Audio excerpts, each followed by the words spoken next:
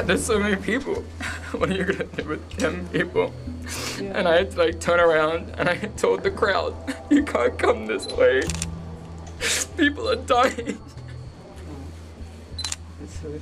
Because I already knew how bad it was. And people were being so rude. And I had to tell them, like, you can't come this way.